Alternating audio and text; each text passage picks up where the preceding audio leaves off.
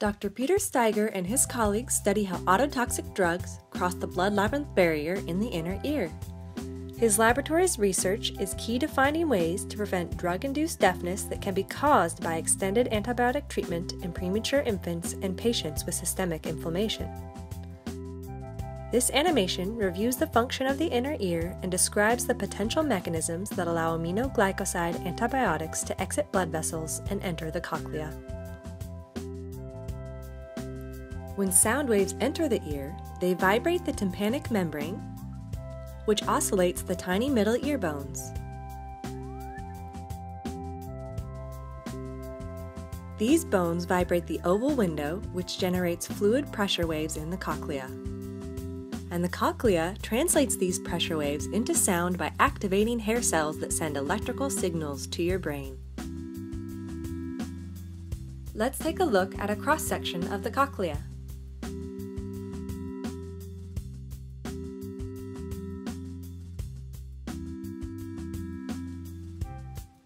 As pressure waves travel through the fluid-filled cochlea, they cause the tectoral membrane to push against the cochlear hair cells.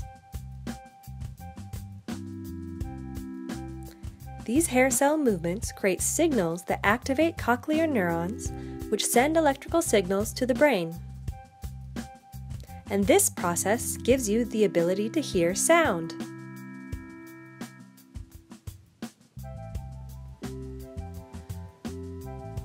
Dr. Peter Steyger's laboratory studies how aminoglycoside antibiotic molecules can move from blood vessels into the stria vascularis and into hair cells.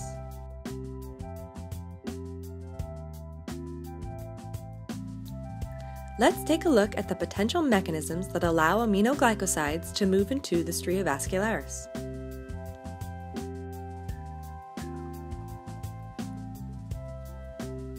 There are transcellular flux mechanisms, such as transcytosis,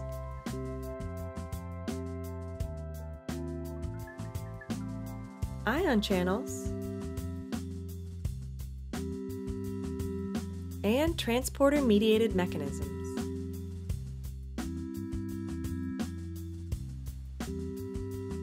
And there are paracellular mechanisms, such as leaky tight junctions,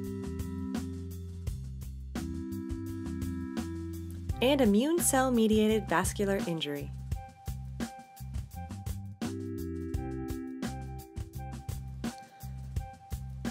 Dr. Steyger and his colleagues study the molecular mechanisms that allow ototoxic drugs to cross the strial endothelial barrier, and more research is needed to tease out the complex biology that underlies ototoxic drug movement in the inner ear. For more information about Dr. Steyger and his research, visit the OHSU blog and the Oregon Hearing Research Center webpage.